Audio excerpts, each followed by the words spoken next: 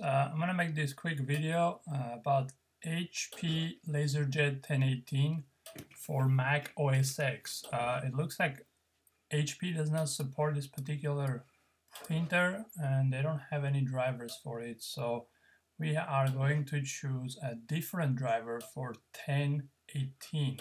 So the driver is going to be 1022, okay, the 1022. But in order for you to download the particular driver for HP printer, we have to download a package from Apple, which is, I'm gonna put the link under YouTube description, but I'm gonna actually put both links under YouTube. So the first, you wanna go support.apple.com KBDL907 and download HP printer drivers v3.0 for OS X.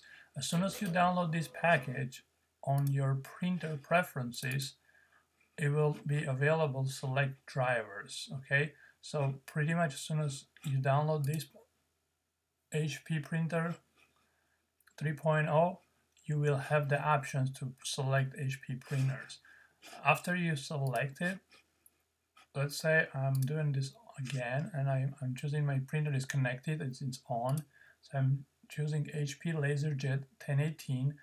As I mentioned earlier, their drivers are not available for this particular model.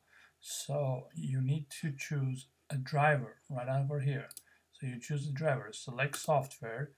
We already downloaded the software package for all HP and broader, for example, printers from Apple site, this one.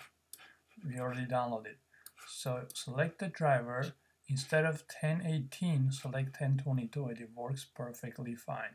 So we roll down all the way HP LaserJet and we select 1022, which is going to be up here. 1022. Alright. 1022 1.6.0. This is the one.